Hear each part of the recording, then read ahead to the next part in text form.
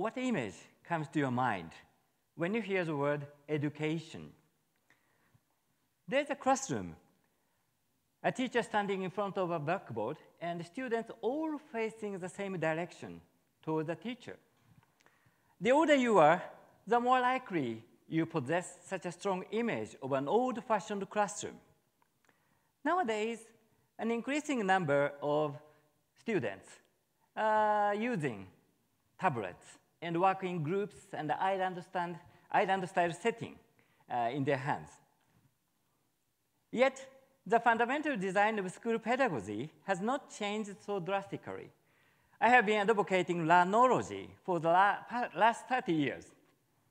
Probably you've never heard of this word. It's okay. I coined this term, learnology, in 1993. It is a science of lifelong, life-wide, and life-deep learning.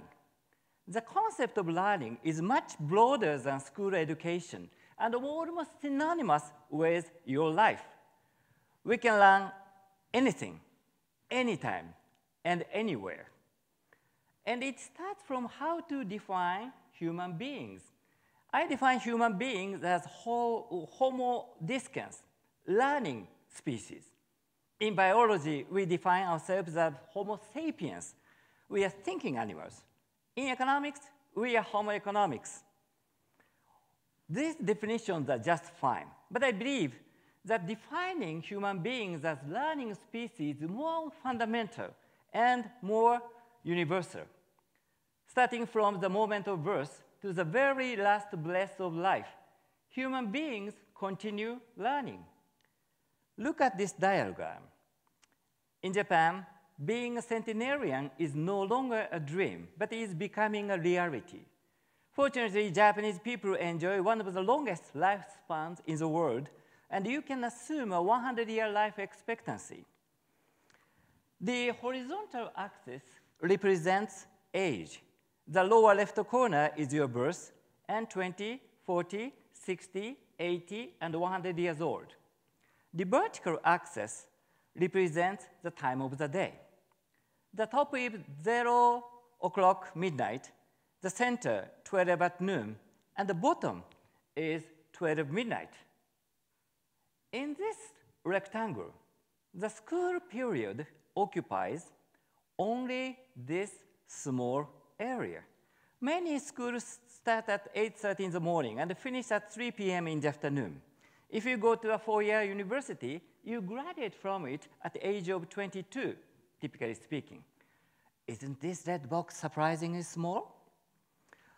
Of course, if you look at closely, there are many streets and gaps: Saturday, Sunday, national holidays, summer vacation, winter vacation, spring vacation.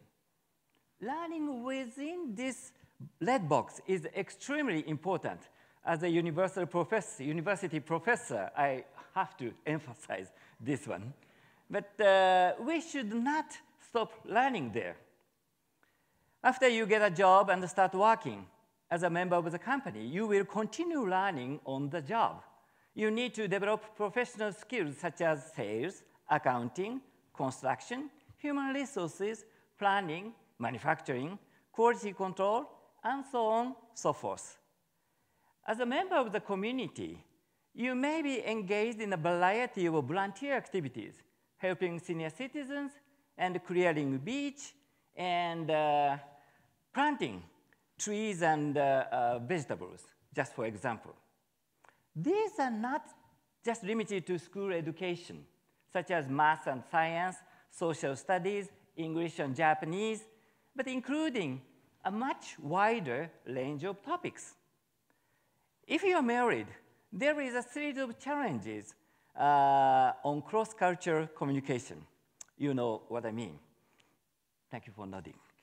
To maintain peace at home, it is essential to have a good set of house rules. When people from different cultural backgrounds start living together, they may get upset with small, trivial things, such as how often do you wash bath towels and how to fold them. Where to place them can be a reason for quarrels. How many days do you keep your leftovers in the refrigerator? That's really important. How to spend time on vacation, how to prioritize your spending money, which schools do you send your kids to? These are very, very important things, but sometimes the set of house rules are not fixed. And these rules are the basis for collaboration and living peacefully and happily at home. This is a matter of survival. However, such important things in life are not taught at all in the red box of schooling. Parenting is more difficult than driving a car. Everyone who has experienced it knows this truth. To get a driver's license, most Japanese go to a driving school, attend lectures, and actually get behind the steering wheel where to practice driving maneuvers and take the exam. However, when it comes to child rearing, a great number of people become parents without sufficient preparation. In Japan, men's lack of ability to take care of children is a major social problem. Particularly, the most important principle in child rearing is not shared among parents. What is that principle? Children do not behave as their parents expect them to. On a quiet night, you want to keep windows open, but babies start crying loudly. On a day you put new clothes on them, they spill food and make a mess. Everyone who has gone through this knows this fact. But without this knowledge, some people harm children by neglect or domestic violence. That's very, very sad. Tolerance, empathy, and cross-cultural sensitivity and collaboration are the basis for happy life. If other people don't behave as you desire them to, still we need to find ways to compromise and attain peace. But conflict resolution or non-violent communication is not taught at school. Let us not limit our definition of education to the confines of traditional schooling. Instead, let us embrace the concept of lifelong, life-wide, and life-deep learning and recognize that a variety of learning can take place in any setting at any age. By doing so, we can create a more inclusive and dynamic society where individuals are empowered to reach their full potential. I also want to emphasize that learning is not a solitary activity. We've been taught to believe that solving problems alone is the only way to succeed. You do this when you take the exam. But this mindset is flawed. When we face difficulties in life, we should never, never, never suffer alone. Instead, we should embrace our ability to collaborate with others. Working together in harmony is one of the most powerful traits of human beings. Individually, we may be weaker than tigers, lions, wolves, or elephants. But through our learning and communication skills and ability to work in teams, we have secured our status as the most dominant species on the planet. Unfortunately, our current education system is based on an individualistic model. This has led to many students feeling demotivated or disengaged. They are expected to excel in all subjects, even if they have no interest in them. This can cause them to hate the subject even more badly, leading to a vicious cycle.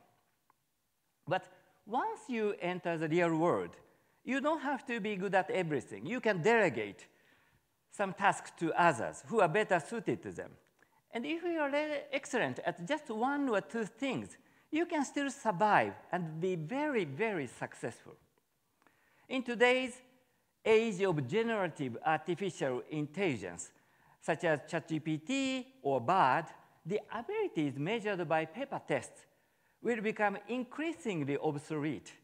We must adapt to this new reality and focus on developing skills that are uniquely human.